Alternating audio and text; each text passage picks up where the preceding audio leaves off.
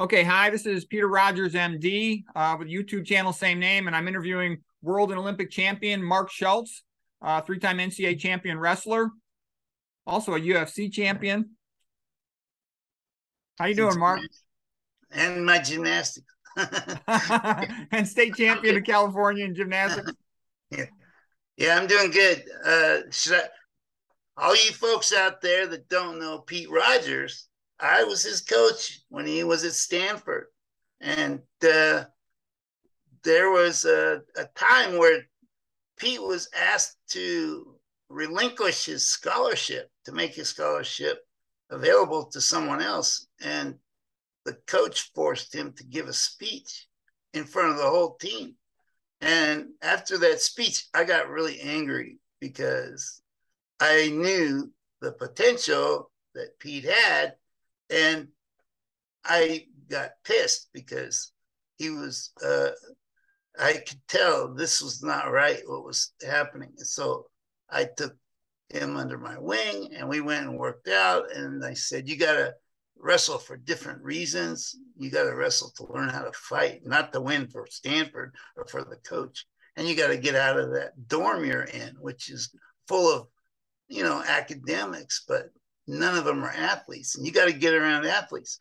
So you moved into the Delta Tau Delta house and associated with athletes, and you kept your scholarship and became the winningest wrestler in Stanford history, and you were student athlete of the year.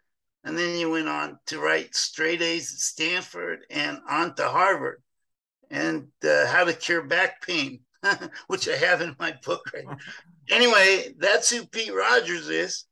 And he's became an incredible doctor. Had the highest biochemistry score in the history of Harvard entrance exams. I mean, the guy's a genius. He's like the Einstein of whatever. Anyway, he turned himself into a genius. So now the audience knows who you are, Pete. I almost dropped out of Stanford.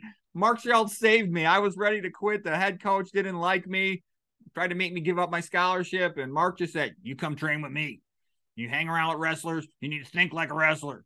And he started telling me all stories about all the Russians, about wrestling the Russians, about Gene Mills when he had to wrestle Shagayev, defending world champ, and everybody was, worried about the match. And Mills said, "I'm going to kick the shit out of Shagayev." And it kind of just being around you, I got my confidence sort of came back as an athlete, and I just kept getting better, and that was really good. Yeah, that was the best coaching experience of my life up to that point, and even after that point. I mean, to me, I was just in it for myself until I met you, and that gave me a reason to share my knowledge with someone else. Because it's very difficult for me to share knowledge because it's so difficult to go through the thousands and thousands of wrestling moves that you have to learn, and the only way to learn is by trial and error. And I had got about 7 or 8 moves that worked against everybody in the world, and I wasn't about to share that knowledge with anybody, but you gave me a reason to share that knowledge with somebody. And then the other thing too, I would say that really helped me was the idea of the intensity of purpose. Because a lot of the wrestlers at Stanford kind of had an attitude, well, wrestling is fun. It keeps us in shape. It's kind of like a hobby. And that's not good enough at the college level. At the college level, you would say, Pete, this guy's your worst enemy in the world. He's trying to beat you up and embarrass you in front of his friends, in front of your friends. So, and it's true. And getting all psyched up, that really helped. And then also when you're talking about dominating at the world level, I'm like, well, gosh, the least I could do is, win conference. So it's a good motivator. Yeah, and you won conference.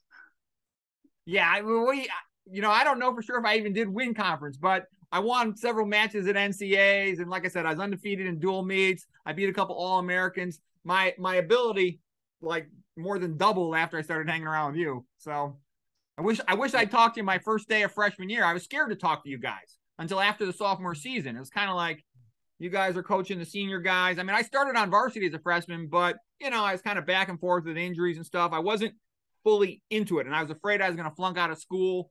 So, like I said, if I'd have talked to you guys right in the beginning, I would have been so much better off. But, you know, I didn't know.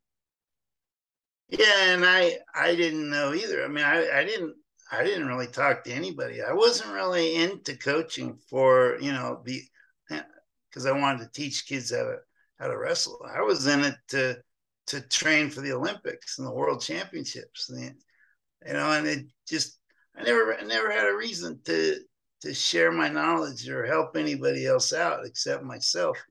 And that's a very selfish way to live. But yeah, but you know, wrestling, when you you're got going to for do an that. Olympic title, you got to be selfish. I mean, you know what else you reminded me of? You reminded me of Walter Payton. He was the running back for the Chicago Bears in the sense that he had said something similar to you. He said, you know, before a big competition coming up, he likes to be very silent. If you're silent for a prolonged amount of time, it somehow enables you when the time is right to step in and take the upper edge, the upper hand, if you will. And you would be quiet sometimes for a week or 2 weeks before a big match to the point where it was almost scary, and you would wear sunglasses so nobody could tell what you were thinking. And you were like the most intimidating guy in the whole United States. Yeah, and we had a lot of fun together, going around to the different frats trying to get beer from them. But I won't talk about that. Yeah. I had some funny pictures from that one night where those guys threw that junk off the roof of the fraternity house. It's kind of funny. My father came by like the next day and he's like, Peter, you know, this is a disgrace. You don't have to live here. I'll give you money. You can move somewhere else. You don't have to live here. I'm like, Dad, I love it. This is my favorite place I've ever been since I've been here at Stanford. Yeah, I met John Elway in that house. Yeah. Yeah, he's a member. That's the athlete frat. It was the best place. Yeah. The best place on the whole campus. Yeah, it's the only place athletes could, you know, feel at home, I felt. I mean, I never even saw that place before. I didn't even know that place existed. And then I think you found it, or maybe Dave Lee found it. I don't know. I think I knew about it before. I don't know if I did before you did or not, but that was definitely the place to go to get out of that mindset that all the other students had. I mean, they're all valedictorians, but they don't know what it's like. Nobody knows what it's like to wrestle until you. Yeah, Stanford's a really wimpy place. It's very hard to maintain a tough mentality. That's why we used to always listen to heavy metal music. I used to read Conan the Barbarian comic books, just something to get my mentality right for wrestling. And then hanging around with you and your brother, that's the thing I needed too. You know, and then, you know, the same thing too was in practice, Porpel didn't let you and Dave talk enough. So he would show us all this stuff that worked for him, but didn't work for anybody else. But anyways, how's everything? How are things going? That was okay with me because I didn't want to show anybody anything that, you know, I didn't want to give away my secrets. So he can talk all he wants, but you gave me an outlet to teach. It finally, I mean, that was probably the first time I ever taught anybody anything. Yeah, everybody was pretty much scared of you. It's just a fact. Well, I remember telling you, you know, you're not wrestling to win tournaments or championships or titles. You're in it to learn how to beat the shit out of people. That's the reason I wrestled. And I don't know, I just felt like, you know, what good is you know, a sport unless it has some real life application? Well, wrestling's got a real life application. It's a martial art. Well, it's a foundation for martial. It's a sport, but it's the best foundation for martial arts. I mean, if you look at the UFC champions now, more, I think 28 are have their main foundation as wrestling, and like 17 have jiu-jitsu, and then boxing and kickboxing are down the list, you know, somewhere. But wrestling and jiu-jitsu are, you know, wrestling's on top and jiu-jitsu's right underneath that. And I got your brother Mark into jiu-jitsu, you know. Oh yeah, he did really good because he stayed in shape and he kept training and he became a world champion. You know what else happened to him? When he was in college, everybody thought he'd be an All-American. He was state champion freestyle and Greco-Roman in high school. but he was a bit of a disappointment in college, never was an All-American. And I think the reason was, it turns out later when he's around 40, he became a vegetarian and he markedly reduced his salt intake, and his endurance dramatically improved at that point. So he had a salt-induced exercise asthma. Salt can make the immune system hyperreactive, and that would make him get tired in the third period. And, and guys from Iowa would just wear him down and beat him. But once he got his energy back, he became, I think he's like a 3-time world champion now in, I think it's Brazilian Jiu-Jitsu or something. It's Brazilian Jiu-Jitsu. That's right. Yeah, I wish I continued, but, I work all the time. Yeah. No, don't worry about that. That what you're doing is you're saving lives, actually. So you need to. I try to help people as best I can. I'll tell you what's the funny thing in medicine, though. There's acute disease where you really help people. They come in with an obvious cause, fall down, fracture, bone broke, must fix. But most patients have chronic disease. And the reality of the situation is there's no money in teaching them how to get better. The money is keep them on pills or operate on them. Yeah. So I think people would really benefit by you telling that story of how you got fat and then learned about nutrition, and you created the Spartan vegan diet, and now you're all skinny and healthy and your blood pressure's really low. I think people should know about that. I don't know if you want to tell them about that on this podcast for free, but it's all for free. I do the whole thing for free. I kind of have fun with it. It's a creative outlet. It only takes like part of my IQ to do conventional medicine. On this one, I'm able to sort of challenge myself intellectually.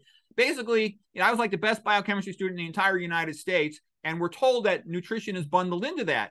But then I'm in my mid-30s and I'm fat, early to mid-30s, and I'm fat, and I'm like, holy crap, how did this happen? I was working like a maniac. I was trying to do 2 fellowships simultaneously. I authored a textbook that year, had a baby at home with the wife.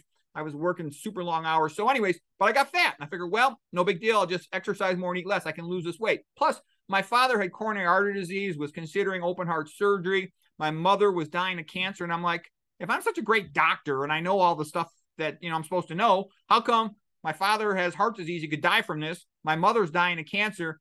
And I'm a big fatso. I'm about 5'9" in height, and I weigh 220 pounds. I'm like, either medicine sucks or I'm doing something wrong. And so then my family was all mocking me, hey, fatso, and, you're going to be impotent soon, diabetic soon. And my wife's like, oh, my life will get easier. And I'm like, you know what? This is ridiculous. So I said, I got to figure this out. So I began to read intensely. All of my energy and focus centered then on understanding nutrition and disease causation. What I found out was all of the textbooks are wrong. They're all kind of a joke. And I'm not kidding. That, read about nobody knows this in the whole world. Nobody knows this. Yeah.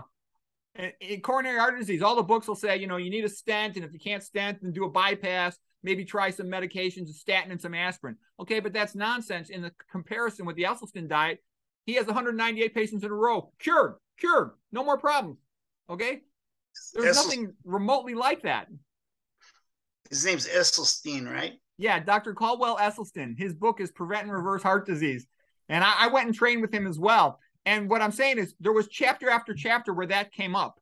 I read about autoimmune disease. And in the big chapter from the Harvard textbook, the one I used to admire, okay? And then I read it, and it's a joke. There's no mention of autoimmune mechanisms like leaky gut, or there's a couple other mechanisms I could go into. None of the relevant mechanisms are in the standard textbook. And this is a 2,000-page book. It's not like there's not enough room to fit it in there. They're not in there. I have the current up-to-date version, the one that's considered the standard. It's not in there.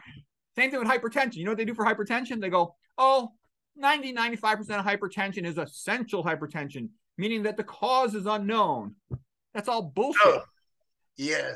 I noticed that too. Whenever doctors give, you're trying to look up something on the internet, and they always say, well, this hasn't been, it may not be, proven yet. This may not be, they use like the word may and may not, just to try to they try to muddy the waters, so that you never really get a grasp on what you need to do to get healthy. And I think you're the first guy I've seen that has decided to learn about all the things they didn't teach you in medical school about how to prevent disease, how to stay healthy and live longer and have more energy. Doctors don't tell you how to do that. But this diet and lifestyle the Spartan vegan diet, that definitely increases energy and it lowers your fat. It makes you live longer. It prevents disease. And I think people would be surprised just how easy it is. I mean, it's hard to do, but it's simple. It's like wrestling. Wrestling is the hardest thing there is. It's simple, but it's not easy. Yeah, and a big part of it is they got to unlearn all the stuff they've heard in the past. The thing that gets promoted most of the time is the Mediterranean diet, but the Mediterranean diet is a joke. I call it the Antichrist of diets. The reason is it promises to save you, but it doesn't work at all. It's a big joke. It doesn't forbid anything. People are, guzzling down olive oil. It allows alcohol. It allows chicken and fish, nuts and seeds, all these high-fat foods and avocados. Those just plug up arteries. You need to be very low in fat. That's one of the key things about preventing atherosclerosis. Low in fat and low in sodium. And then a high in potassium. That's how you prevent hypertension. The Mediterranean diet does not address those essential things, and therefore it doesn't work. No, why don't you explain what the blue zones are? Yeah, there's a guy by the name of Dan Buettner with National Geographic, and they looked at the data from around the world. What are like the 5 healthiest populations where the people live the longest in their 90s and 100s, and that they're still healthy and they're still mentally sharp. And then they looked at what did they have in common. Only one of them was in America. That was the Loma Linda which is a suburb of Los Angeles in California. And the Seventh-day Adventists, it's part of their religion to be a plant-based diet. Okay, so it's religious rather than health-based, but they're still remarkably healthy, especially they're vegans. Then it was also the Okinawans, which is sort of in southern Japan, and it's kind of like what Hawaii is to America. That's what Okinawa is to Japan. And back in the early part of the 1900s, they ate primarily sweet potatoes. And they also ate, rice and local foods. And they had incredible longevity. They were second to the Seventh-day Adventists and the longest lived lives when they ate those old-fashioned diets. Lots of them were farmers. They didn't have a car. They would walk out to their farm property and stuff. Then there's another one in Icaria. I think that's with Greece. And gosh, I know one's in Costa Rica, and then I forget the other one. But Italy? Is it Italy? Yes, Sardinia, that's it. Sardinia, I think that's right by Italy. So anyways, what they all had in common was they ate 95% or more plant-based foods. Nowadays, Buettner will say, 90% or more, but he used to say 95%. And so that's what I think is funny too. They're all, other than Loma Linda, Los Angeles suburb, they're all kind of, backward. Okay, they're rural people. A lot of them are illiterate. So that's what's funny. All these Americans, I got to join a health club and all this fancy stuff. No, just eat the plant foods that grow outside that humans have been eating for thousands of years. Walk around and keep busy in the day, and you'll be healthy. Yeah, not only that, but your, what is it? Your dental plate, or what do they call that? In the mouth, it narrows when you're not eating the right foods. And these primitive, primordial humans, their mouth is a lot wider, and they don't get cavities, and they're just much healthier. And there's a guy who wrote about that. His name was Weston Price, and he was a dentist in the 1920s and 30s. He traveled around the world looking at all these populations, and the ones that were eating their old-fashioned diets, they all would have close to zero, if any, cavities, good strong teeth. And then, like, if one person in their family went and started working in the city and started eating, refined bread, refined flour, and sweets, and all the modern processed food, they would get tons of cavities. So, and you're right, they'd also get a deformity of their mouth. Their jaw would not be formed normally. They kind of have this mouth breather, narrow look to their mouth, to their faces. Their face looks a little funny. It's abnormally narrow at the bottom. Right. And the people that lived in the primordial eras never had any of that because they didn't have all this manufactured food. Isn't it true that pretty much every food that's manufactured is bad for you? Yeah, they're all bad. The only exception that I would eat would be if there's a single ingredient, and that would be plain oatmeal and quinoa, which is pretty much like oatmeal. Those are the only ones. and I would only eat those with water. Once you get into a second ingredient, they're allowed to put MSG in there, monosodium glutamate, which is a mild neurotoxin. So I would not eat anything with that in there. Yeah, so I don't eat any processed food. I call it a whole food, plant food diet. Right, and eating the food as a whole unit is part of the key, right? Yeah, and look at our teeth. Okay, when you look at your teeth, our teeth are flat. If you go into your browser and you type in teeth of a horse, look at your teeth, they're flat. The reason is flat teeth are for grinding plants. Also, our jaw, it goes side to side. That is characteristic of a plant eater, a herbivore. If you were walking down a path in the forest and you saw a dead deer on the ground, the flies buzzing around, you would say to yourself, it's kind of disgusting, okay? You don't get this immediate feeling, I got to get down on my knees and take a bite out of it. Your mouth couldn't even pierce its hide. Okay, on the other hand, if we put a bowl of fruit out on the table, you would salivate. We're made for that. Right. That's the optimal human diet is plants, right? Yeah, I think that's the reason why we got color vision, so we can see when fruits are ripe. That's normal. Right. And those colors are because of the different chemicals in each, like the grapes are purple because of the chemical. What's the, yeah, you're right. It's the antioxidants. The antioxidants in the different colorful fruits, they give off characteristic colors, like, beta carotene orange with carrots. And like you're saying, with the grapes, you can get a purple or a green. Right. So you should pretty much just keep your shopping limited to the produce section if you want to live long, stay healthy, and lose weight, have more energy, right? Yeah, I agree with that. I'd say there's basically 3 foods that I recommend to eat. Number 1 is your starches, and that's usually should be the main number of your calories, about 50 to 80%, and that includes things like rice, beans, potatoes, sweet potatoes, quinoa, oatmeal. Those are great supplies of energy to starches. So starch is just a polymer of glucose, and it's all wrapped in fiber. I used to include corn in that and wheat, but there's so many GMO variants on that I would stay away from those 2 foods because they get too complicated. Then the next category of foods is the fruits. And fruits are great. I love fruits. The catch with fruits, though, is they're more expensive. Unless they're frozen, they don't store as long. So they're a little bit more troublesome to acquire on a frequent basis. They don't satisfy hunger quite as well as starch, but they're good. And I mean, if you're lucky enough to live somewhere kind of semi-tropical, like Texas or Hawaii or South California or something where it's hotter all year, they're more widely available, or Florida or something. But for a lot of people living up north, it's going to cost you a lot of money to eat fruits that much. Other than, you can freeze stuff. Frozen blueberries are great food. Then the next thing is vegetables, but vegetables only need to be about 5 to 10% of your calories. 5% is fine. It's probably a good idea to eat at least 1 salad a day. If you're trying to heal something, I would say eat 2 salads a day. It's got a lot of greens. They also have nitrates, precursors to forming nitric oxide. The back of your tongue has bacteria on it that convert the nitrates to nitric oxide. And then actually the stomach acid also facilitates that conversion to nitric oxide. And that leads to total body systemic vasodilation, improved blood flow. So a polymer of glucose, you mean like it's just like a giant clump of glucose is what that means? So starch is a whole bunch of glucose molecules, one after another, a string of them.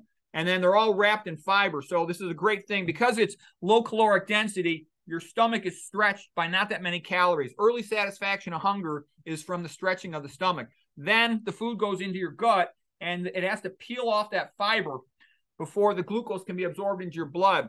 And that process of slowly peeling off the fiber creates the effect of a slow release energy pill. So your blood glucose stays normal a prolonged amount of time. You satisfy your hunger and maintain your blood glucose level for the most prolonged amount of time with the fewest calories. So it's very efficient and it prevents you from getting fat. It gives you lots of energy. It's like, what more could you want? If you look at the Asians, okay, China before 1975, when they used to eat about 85-90% of the calories from rice, 1 billion out of 1 billion are skinny. No diabetes, no hypertension, no autoimmune disease, close to nothing for cancer. It makes people healthy. Same thing, Papua New Guinea, they used to eat 93% of their calories from sweet potatoes. They're all skinny and strong, okay? Starches make a population skinny and strong and energetic. So why didn't you tell the people what do you mean by leaking gut or leaky gut? Yeah, basically there's two types of gut bacteria. You're going to hear all this stuff, the gut microbiome, almost all these videos on YouTube, they're stupid. They just confuse you. They don't tell you what the point is. There are two types of gut microbiome. There's the good one and the bad one. The good one comes from eating fiber. The fiber feeds your gut bacteria, and they take that fiber and they convert it into what are called short chain fatty acids. The most important one has 4 carbons. That's butyrate. You can think about, your alkanes if you're thinking about chemistry. Butane is a 4-carbon alkane. You put a carboxylic acid on it. Now you got a 4-carbon carboxylic acid. Okay, so that's butyric acid. You can also call it butyrate. And the point is, that is what is used by the gut lining cells to maintain tight junctions. The gut's called the enteric tract. So the cells that line the gut are called the enterocytes. And they need to be tight between each other so that nothing leaks in between them. If they don't get the butyric acid, they'll start to leak. And what that means is bigger chunks of food and even entire bacteria, bacterial endotoxins can get across that space between the enterocytes because of lack of tight junction. That's called leaky gut. And the relevance is normally you should not absorb anything more than 3 amino acids strung together. They call that a tripeptide. So a bond between 2 amino acids is a peptide bond. So 2 amino acids would be dipeptide, 3 amino acids would be tripeptide. And if you absorb more than a tripeptide, let's say a big chunk of protein, your immune system will recognize it as foreign and form antibodies to it.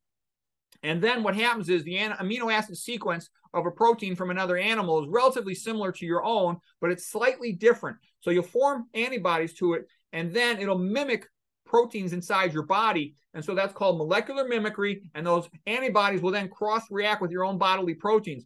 So molecular mimicry with autoantibody cross-reactivity. So what that means is because of the foreign material getting in and your immune system attacking it, your immune system becomes confused, and now it travels all over the body, and these antibodies start attacking your own body.